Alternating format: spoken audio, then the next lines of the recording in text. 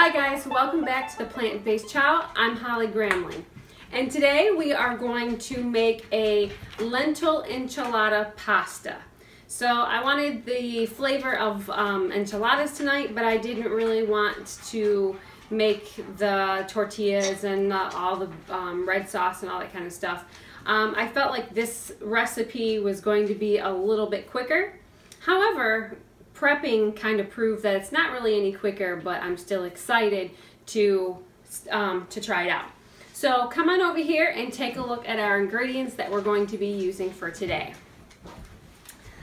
So first here we have 1 cup of bell pepper, diced up small. Sorry, that's my puppy shaking his ears around. Here we have 3 celery stalks. They were probably about 6 inches long each, and then I just diced them up into small pieces. Here we have 6 cloves of garlic, and then 1 cup of red onion, all cut up small. Those are our vegetables. Here for our spices, we have cumin. This is about 2 teaspoons, I think it was. Here is chili powder, and I started with 2.5 tablespoons, but you can use up to 4 tablespoons. It's up to you. I just don't like making it too spicy because of the kids, so I started with 2.5. I'll try it about halfway through and see if we need to add more. Here we have nutritional yeast, and this is probably a little over 1/4 cup. Again, you can use up to 1/2 cup of this, but since I'm using the powder and not the flakes, I'm just going to start with a little over 1/4 cup, and then from there I can add more if need be. And then here in this is paprika, and this is about a teaspoon, 1/2 teaspoon or a teaspoon. Over here we have 2.5 cups of vegetable broth, 4 cups of cooked lentils, and then here I have 4.5 cups of crushed tomatoes. I actually didn't have any crushed tomatoes, I only had diced, so I just measured them out, put them in this bowl, and took my potato smasher and smashed them up just a little bit smaller to make that work. Okay? So those are our ingredients. Also, you're going to want about 16 ounces of pasta. I used penne pasta. Cook that according to the box and go ahead and get that prepared. Okay, so what we're going to do now is we're going to take our celery, bell pepper, onion, and garlic, and we're going to head over to the stove.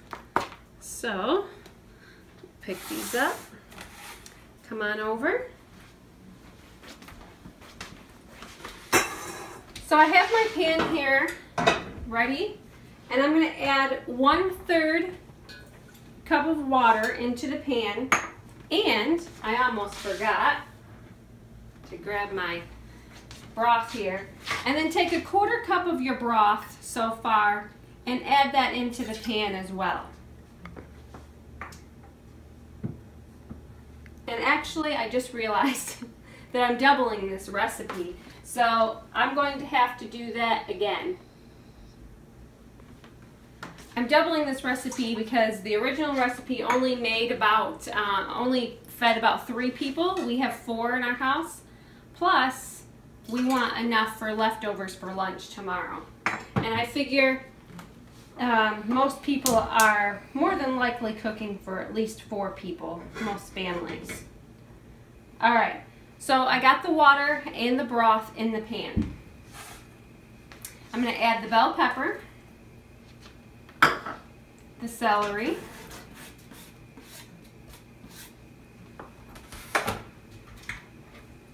onion, and garlic. All right. Then we're going to give this a stir, and then we're just going to give this some time to cook and wait until the onions and the celery are a little translucent and a little soft. So come on in here, Jericho, and show them what it looks like so far in the pan. So just everything's incorporated. enough liquid in there to really cook this down. And this is going to take probably about 8, maybe 10 minutes. Okay, so now our vegetables in here are pretty well cooked down and soft. Come on in and take a look at them. They're nice and cooked down, soft. Most of the liquid is cooked out of them. So from here, what we're going to do is we're going to add almost everything else. So we have the 4 cups of lentils. I'm going to add those in. The crushed tomatoes as well.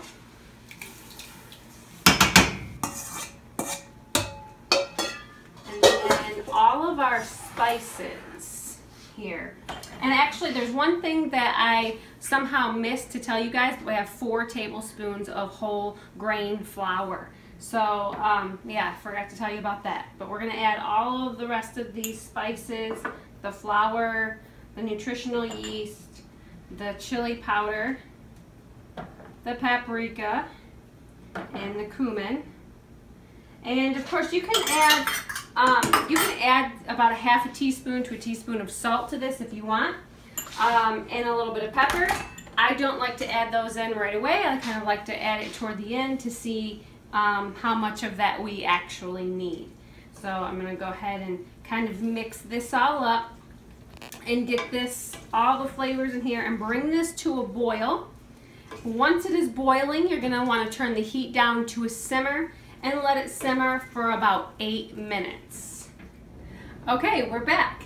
So this has been simmering for the last 8 minutes and getting thickened up and getting all the flavors all mushed together and making it so yummy. So now what I can do is go ahead and add my pasta to that, or you can also just have people dish out what they want instead of mixing them together just separately. But I'm going to go ahead and mix these two together. My pasta's been done for a while, so it's kind of all stuck to the colander. That's all right. And then once it gets in here and gets all wet again, it will break apart a lot easier. All right. So we're going to go ahead and mix this in. This made a lot, which I'm really, really happy about. That means we're going to get leftovers. So Jericho, come on in. Show them what this is looking like. It is beautiful. It looks so good. I know that, you know, my camera and the lighting probably doesn't ever do the food that we make any justice, because I'm telling you, it's beautiful and it smells so, so good. All right. So that's all mixed up. So I'm going to go ahead and put some on a plate. And of course, this is a meal that is really good served with some greens, some mixed greens or a side salad or whatnot. So I do have a little bit of just some romaine lettuce that I cut up here.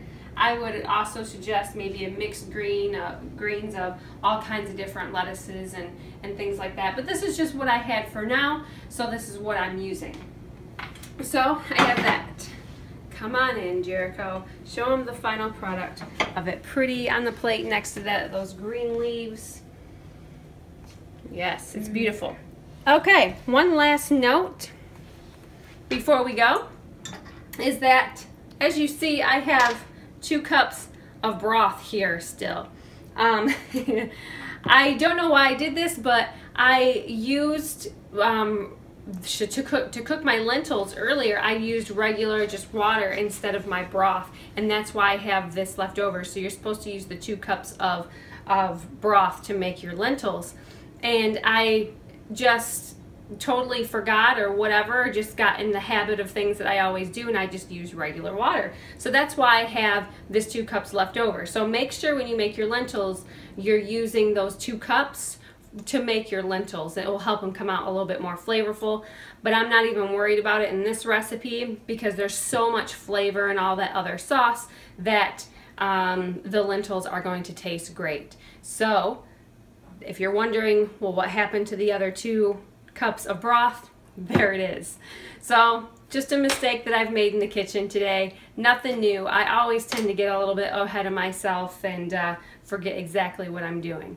So anyway, thank you for joining me on this episode of the Plant-Based Chow. I hope you guys enjoy it, and see you next time. Bye.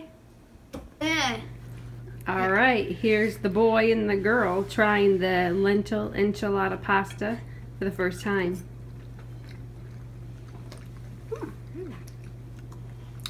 A little bland. It's gonna need some salt. That was magical. What do you think, Ananiah? It's really good. Would you ever want Mom to cook it again? Yes. Yes. All right, tell everybody bye. Bye. Hey guys, real quick, I just wanted to add at the end of this video is that when we were eating our dinner, I went ahead and opened up an avocado and put on top of the pasta, and which made the recipe so much better, so highly recommend it.